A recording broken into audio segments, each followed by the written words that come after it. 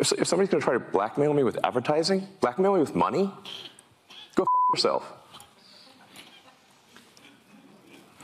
But go f yourself. Is that clear?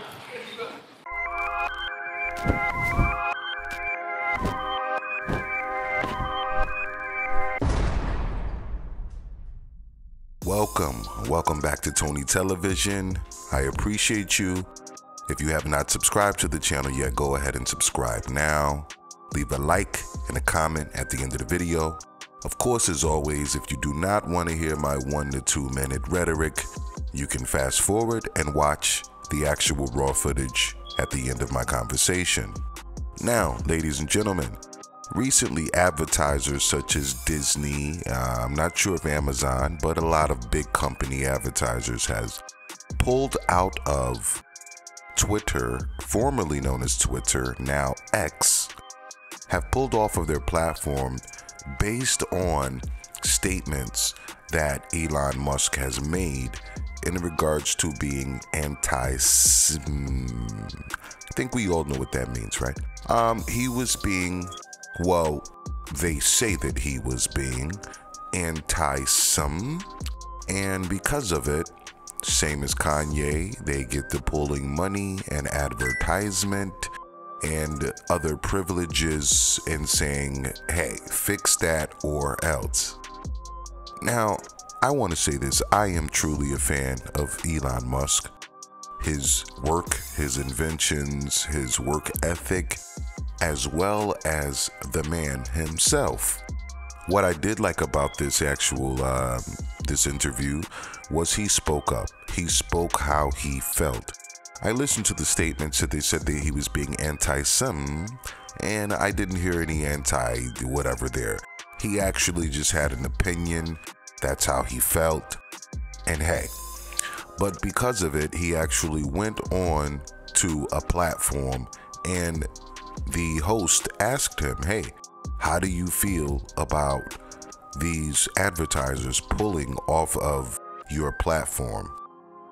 And he answered it in traditional fashion. I want to really say in the white man's privileged way. So I really applaud him for saying, screw them. If they come back or not, this is how I feel. I don't need their money. He actually said them trying to blackmail him with money is the reason he's saying F them. But anyways, go ahead and subscribe, hit like, leave your comment below and tell me what you think. Let's go ahead and get into the footage. What was that trip like? And obviously, you know that there's a public perception that, and you're clarifying this now, but there's a public perception that that was part of a apology tour, if you will. That this had been said online. There was all of the criticism. There was advertisers leaving. We talked to Bob Iger today. I hope they stop. You hope? Don't advertise. You don't want them to advertise? No. What do you mean? If somebody's going to try to blackmail me with advertising, blackmail me with money, go f yourself. But go f yourself. Is that clear? I hope it is. Hey, Bob, if you're in the audience. Well, let me ask you then. That's how I feel. Don't advertise.